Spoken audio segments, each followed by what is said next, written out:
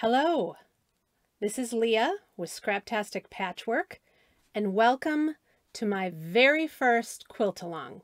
So this is a Scrappy Improv, and it's called Scraptastic Calm in the Chaos.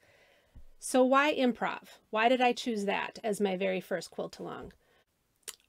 I think I've been doing improv since the beginning of my quilting career, even though I had no idea that's what it was called. I am not someone who likes to follow patterns very much. I end up changing them, and I don't like rules. And with traditional quilting, there's a lot of rules and a lot of pattern. I like to feel what I do. I like to change what I do as I go. And I kept coming back to that. I was learning the traditional way of quilting with patterns and rules, and yet I would find myself constantly veering off. And when I discovered improv, I thought, okay, yep, that's what I love. And so I've been kind of exploring that for the last couple years, just really getting to know what that means. And as recently, I've learned improv techniques that I didn't know before. And I am so excited to show you some of these techniques. There are lots of techniques. I'm only going to show you a few in this quilt along, but I thought it was a good place to start, just a few. I think that this is really, really good for beginners because you don't know any better. If you've been quilting for a long period of time, it's going to be more difficult because you're so used to straight line, rulers, templates, pattern, points having to meet, intersections having to meet all the time. If you have been quilting and this is your first time that you're going to be exploring improv, free your mind.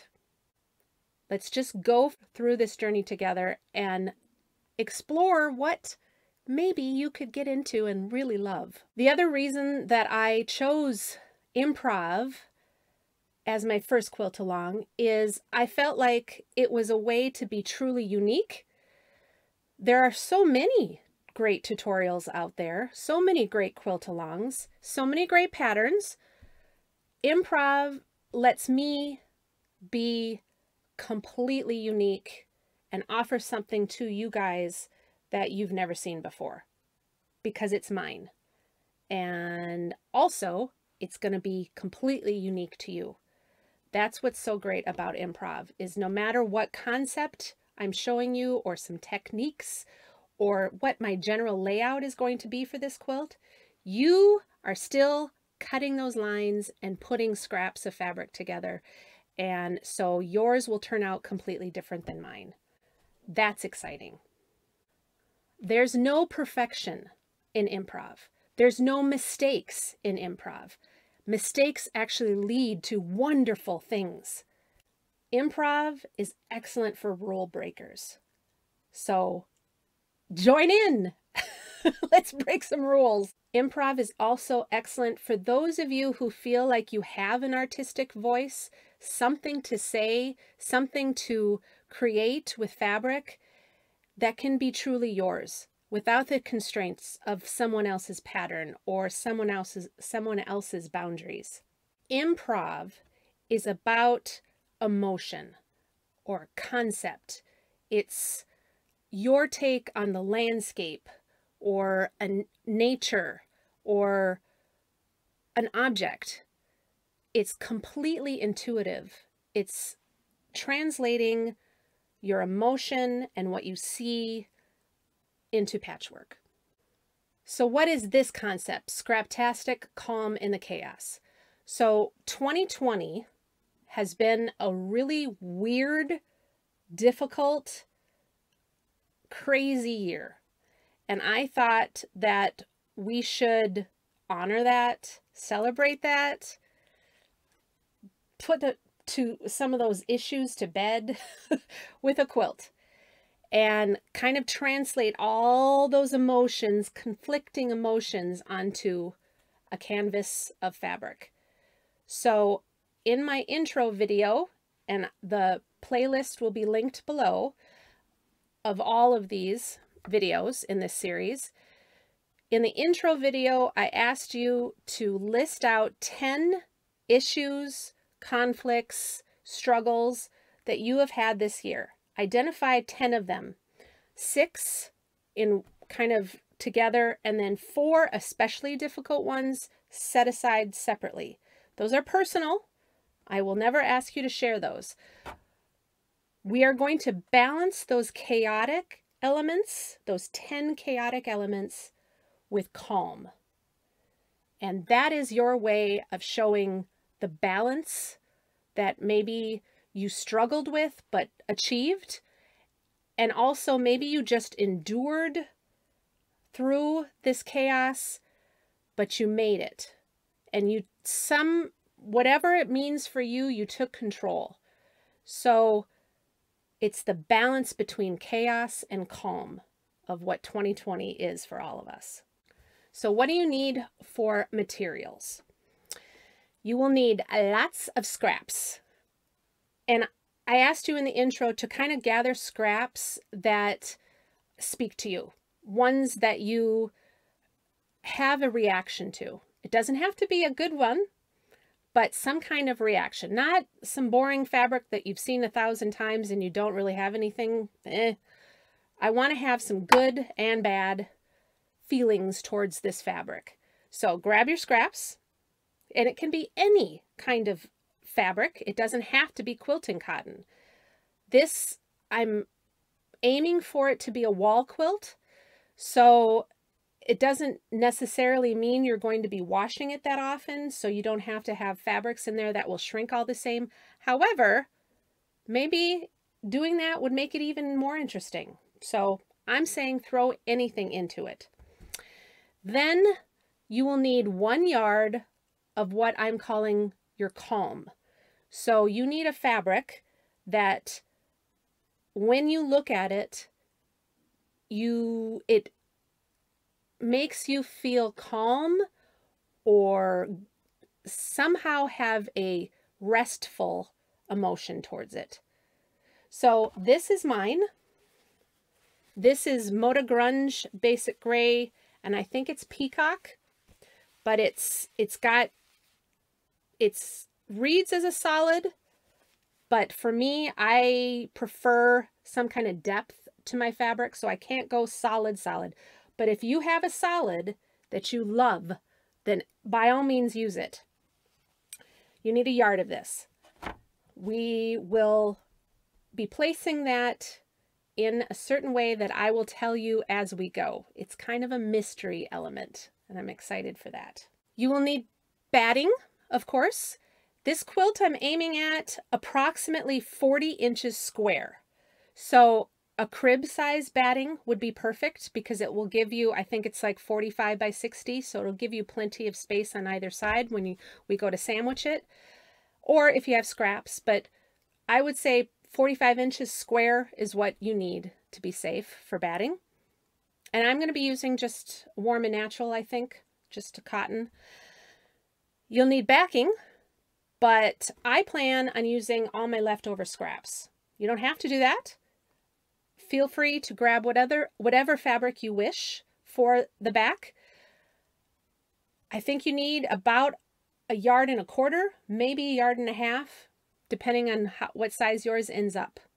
But as I said, I'm aiming for 40 inches square. We're not going to bind this quilt. We're going to face it. So the calming fabric, you should have enough left over to face it. And then we'll use scraps for the corner pieces, which will act as a hanger if you care to hang it on the wall. So the plan. The plan is we build these 10 chaotic elements, sections. We're going to build 6 rectangle shape sections and 4 square shaped sections. They don't have to be perfectly square or perfectly rectangle. We'll deal with that later. Approximately in size, we want the rectangles to be 10 by 20 and the squares to be 10 by 10. But again, approximate. We're not going to go perfect measurements here. So the first 3 weeks of this quilt along, we will learn 3 techniques, 3 improv cutting and patchwork techniques. Along with those, in those 3 weeks, we will make and build 6 of those sections or units. Your assignment each of those 3 weeks will be 2. While you're building those sections, you're going to be thinking of each of those chaotic elements. Week 4 will be the live video, and we'll do a Q&A, as well as possibly I may throw a curveball at you. What to do with your 6 units that you've already built. The 5th week, we will work on the 4 chaotic elements that we set aside as the most important. Those will be the approximate square-shaped ones, and we will learn a 4th technique, how we treat those. The surprise element then is going to be how everything is put together. And so week 6 is assembling the top, the quilt top. In week 6, we will also make the backing and sandwich the quilt. In week 7, we will quilt. And I think that it's important to do some free motion. Now, I fully admit I have not free motioned for years, so it will be a learning curve for me too, as well as some optional hand quilting, because I want us to kind of slow down in that week and pay attention to some of the elements. And then in the final week, week 8, we will completely face it, the quilt, as well as add those corner pieces for the hanging, and we will do a reveal, and we will have some final thoughts, and I will share some things, maybe even some of your pictures that you've sent to me. We'll discuss that a little later. Are you ready to get started? I am so excited to do this. However, I'm going to give you rules. Are you ready? No rotary cutters, none. And no straight edges, no rulers. So this is scary, I know, for some of you, but this is how you ensure that every cut you make is yours, yours only. It's going to be unique to you, and you're going to get many more organic, free-flowing seams this way. So this is all we're using.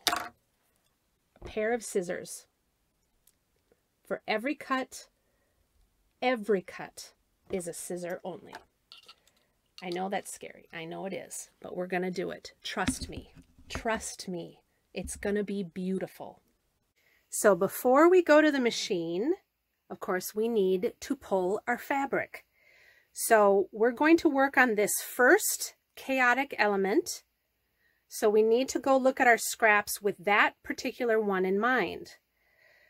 I am going to share one of mine with you so that I can illustrate what I mean by having that element in mind when you pick your fabrics. So I'll try to make this a short story. And it's a safe one. It's not a extremely personal one, so I feel good telling you this, but nevertheless, it is a very, it's a trigger for me, an anxiety trigger. So I didn't grow up in the country. I grew up in right outside the city suburbs of Minneapolis.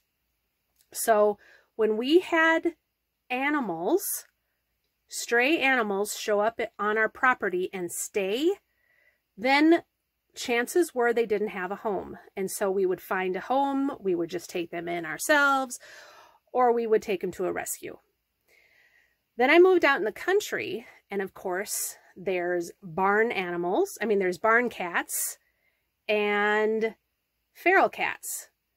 And I get that. I understand that completely. But 2 years ago, 5 cats show up on our property and did not go away. We rescued 3 of them. We found homes, or we brought them to a rescue. We could not catch the other 2. And those 2 just happened to be a male and a female, unfixed. Pretty soon, of course, that meant that we had kittens. So those first 2 kittens, that's all that were in the litter. I don't know if she lost some of them, but those first 2 kittens I kept, I adopted. They are my boys now. We attempted many, many, many times to catch her and to catch the male too. He actually got so tame that we were able to pet him, but we were not able to trap him. Anytime we tried to get him in a carrier, it did not go well. So eventually he got sick, actually, and disappeared. So he must have gone away to die. However, 2 years later, we still have Billy, our female, who is not fixed still. And now, as of today, we have gone through 20 kittens. We have caught all of them except for this last litter, and we need to start working at catching those now. We have found homes. We have sent the rest to rescues, and 3 of her kittens we actually caught and fixed and re-released. And we have, both my parents and us have spent lots of money on these barn cats. They have a fantastic home, a basically 2-story and loft, insulated cat home that my husband has made. Yeah. Okay, so why does this give me anxiety? I have always been a lover of animals. In fact, I started my career as, in animal medicine. It hurts me to have these creatures outside that I care for, that I don't know from day to day if they're going to be okay. We feed them, of course, we provide them a home, but anything can happen out there. And because I was not raised that way, it's very difficult for me. One of our used to be kittens, and now she's over a year old, went missing for a week. Actually, her brother did go missing and never came back, so we don't know what happened to him. All those times fill me with great anxiety, sleepless nights. I have nightmares. Yeah, I know, it's crazy, but it's the way it is. So, my first element here is going to be these cats. So what I did is I did a fabric dive. Not that I was looking for novelty fabric that was just cats. That's not what we're doing here. We are just thinking about the issue, thinking about the thing that has caused us difficulty this year. And then you just start looking through your fabric. And before you know it, you will start pulling things that don't seem related, but for some reason remind you. So butterflies, owls because we have lots of owls and I worry that the owls are going to get them. Of course, I do have some kind of cat fabric, but butterflies, because there are butterflies with them, all kinds of creatures out there. This fabric, it's kind of a wood grain fabric, but it reminds me of the fur of one of the cats out there. And also camouflage, because she is very camouflaged, her fur. This one is feathers, because it looks like a couple of the hawks that we have out there that I worry about too. Just things that just give you a sense of what that thing is. So I kind of pulled all those fabrics, then I put them out and I decided if I liked them together. So you're now auditioning those fabrics to see if they work well together. And one of the fabrics that I had pulled was too bright. And so I did pull that one out. So that's what you want to do. You want to think about your chaotic element, and then you want to audition those fabrics. So this is what I have now to start our first technique. I wanted to show you quick what my thread is that I'm using for this project. So of course, I love variegated thread, and so this is what I'm going to be using for quilting. And I picked this one for the piecing. Yeah, it's a little bright for this, but I don't care. I think it's a gorgeous thread and I'm going to use it. So I primarily use Star. It's a great 100% cotton, mercerized, of course. And I just have found that this fabric, this thread is what my machine likes. I think you kind of just have to experiment with thread. I know a lot of people like Aurifil for quilting, and I did try that, but my machine did not like it. For some reason, it would curl too much and it would break a lot. So I started using Star because I loved the variegated, and I haven't gone back. This is all I use. I mean, once in a while I might find a thread to try on some kind of project, but primarily it's always, always, always Star. Beer break.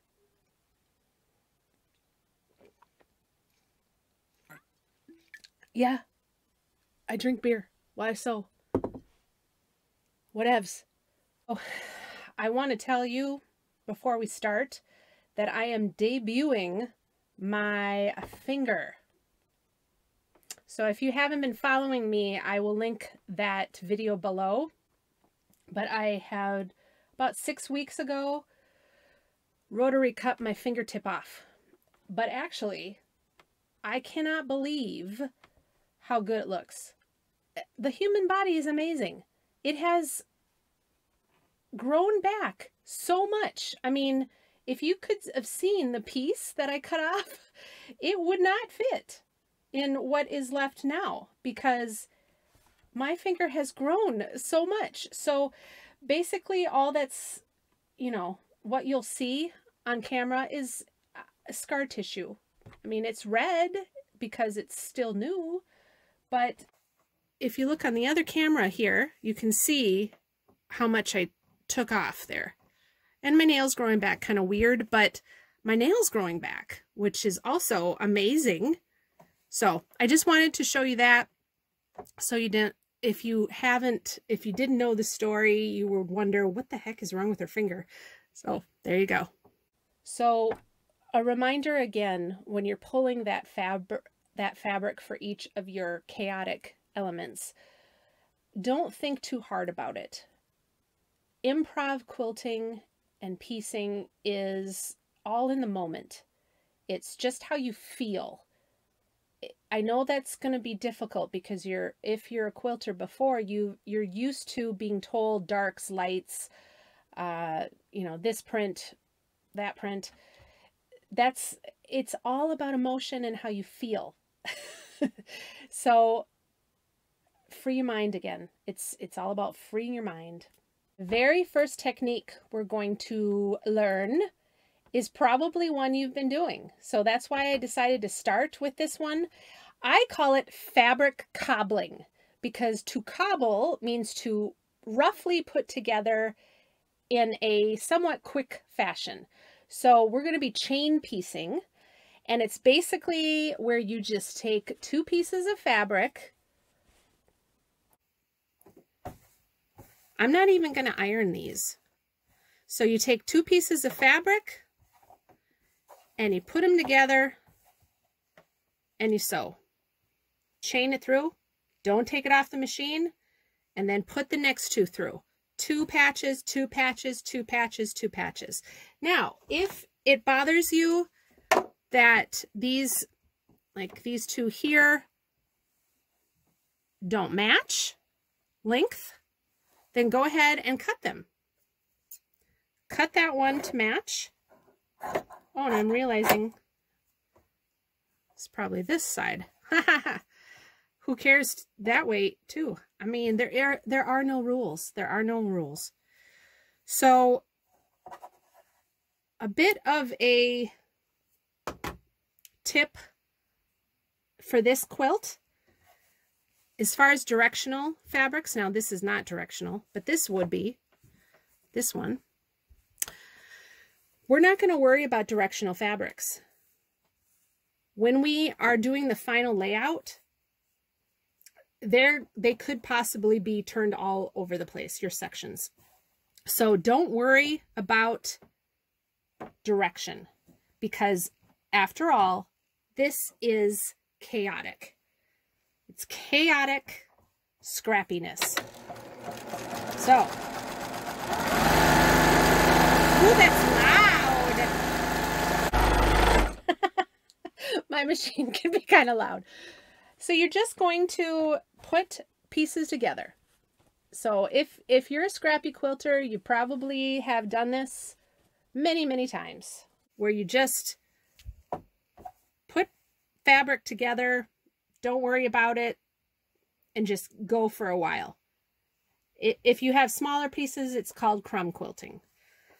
This is just scrappy quilting, but I call it cobbling because you're making something bigger with your fabric. So for the first 2 blocks, you're going to make fabric cobbles.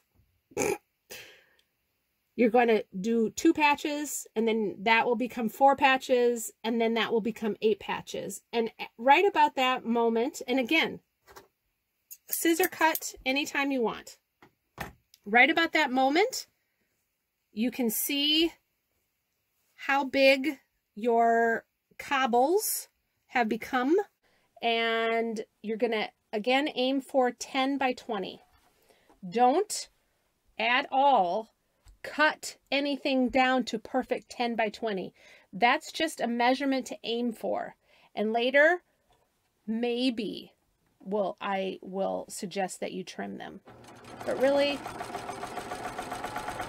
we're going to let the fabric and what you've done with them speak.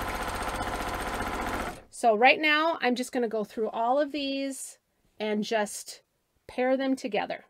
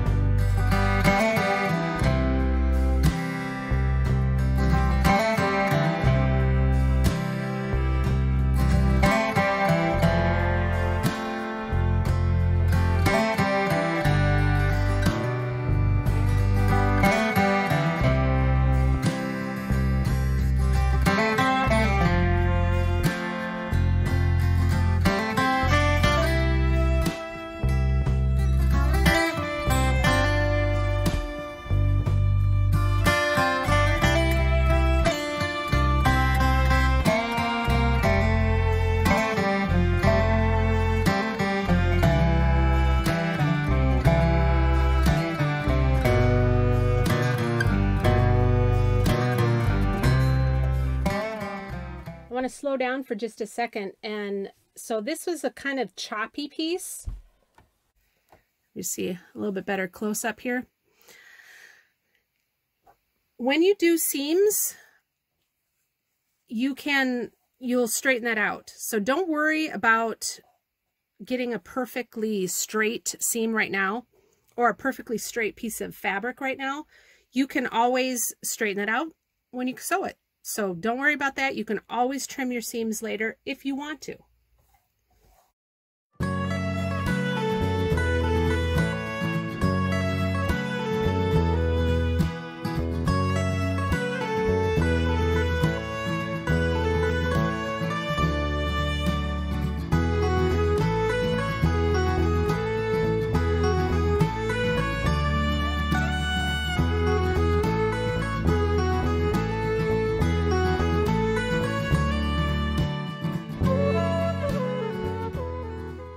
Here's another thing.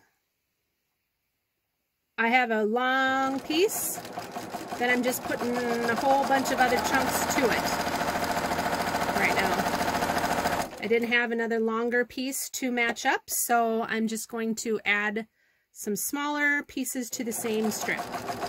Okay, so I just have a couple of this red left, and I may put it in somewhere else in there. So I'm going to take all of this stuff off the machine now, move my basket, and start kind of looking at if I want to cut any of these down or if I want to just sew 2 to make 4 patches now. Again, this is just, you're doing this on the fly, you're cobbling it together, so it's however you think that these fabrics go together. And again, don't lose that emotion.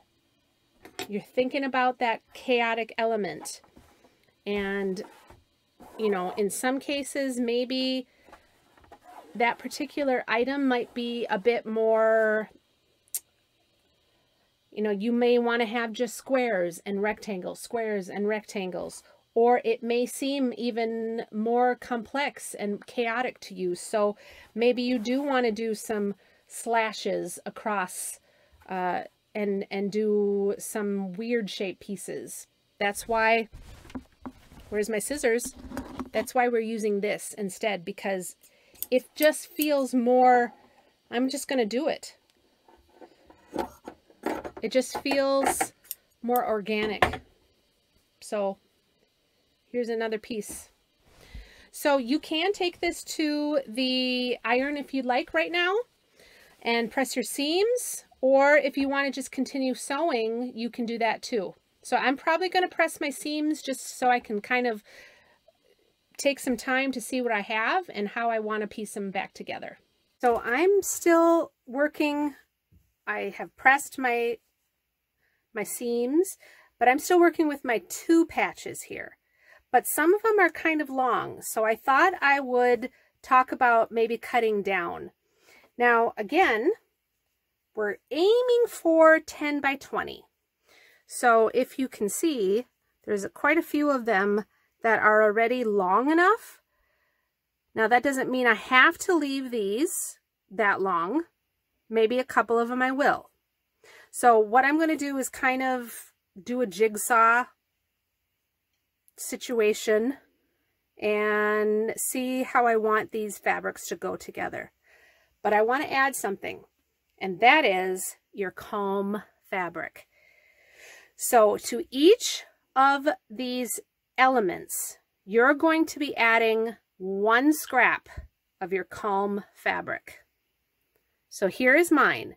Now, it can be any size, any shape, but I want you to think about, have you accomplished your control over that element? Have you solved that? Then I would think that piece could be bigger. I have not, so I don't feel worthy of putting my Calm fabric in there in a big way. So I just cut a little scrap, and I'm going to somehow fit that in. So see what I'm kind of getting at? You've got chaos and you've got calm. You need to figure out in each situation, each section of that chaos element, how that calm relates. Every section is going to be different. So you might, in some cases, have a big piece of it, of your calm, and then some of them are going to be small. Right now, I feel very out of control with this particular one. I'm in the midst of trying to decide what to do about the winter coming. So it feels a little overwhelming to me right now. So my calm is not really there. So that's why I am adding a little tiny piece, because to be with them out there, the little girl one I've developed an attachment to, and she actually gets in my lap. Now she's fixed, so we have a dilemma. She's not going to produce any more kittens out there because she's fixed, but she's so sweet. Do we bring her in? Do we find a home for her? It's complicated. My piece of calm is small. So I'm going to see about cutting these down now and how I want to lay this particular element out. So here's my cat chaos. Couple interesting things that I want to draw your attention to. First of all, do you see this kind of weird seam here? Actually, there's two of them. Yeah, here's the other one. So my last video was about making patchwork from one fabric, and one of the techniques I used was what is, I don't know, it's called a faux seam maybe, where you just fold over and then you sew. Well, I wasn't expecting to use that this week or even in this complete quilt along at all, but I felt like it needed it. So this is a bonus technique. The first time I used it, I just felt like it was boring. Like these were all too uniform, these chunks, and I wanted to funk it up a little bit. So that's why I did that, so that it kind of jogs these, and this one became this tiny little thing. And look at this tiny little thing here. Isn't that awesome? So I used it for that purpose. This one, I did it because there was a little pucker. So in order to get rid of that pucker, I just folded it over and sewed. And it got rid of that pucker that was right there. So again, that's a bonus little technique for you. I felt it needed to be done. Okay, the other really, really cool thing that happened during this process, which I really had hoped would happen. I didn't try, but I'm really hoping that this is what happens with you guys too. I meditated on this whole issue the whole time that I was cobbling these pieces together. And remember, this technique of cobbling should not be stressful, should not be, it's real easy. You just do 2 pieces of fabric, go through it, all bunch of fabric, then you take those 2 pieces and you make 4 patches and you chain piece, and then the 4 patches to the 8 patches. And then you see what you have, you decide what should go together, and then, as I said, I did these weird seams to fix what I thought of as were mistakes. But again, in improv, there's no mistakes. So I meditated on this the whole time because it was easy piecing, and I was able to just let my mind go. And I kind of regret that this tiny little piece of calm is so tiny now, because I think that I've solved a bit of it. I've at least come to peace with part of it. And that's what my hope is for this quilt, is that we reflect on these things, these chaotic elements, and either we come to peace with it, or and establish that calm, or we can solve it. So I'm not solving this one yet, but I'm getting there. And that is exciting. So this is roughly, as I said, let me grab my tape measure.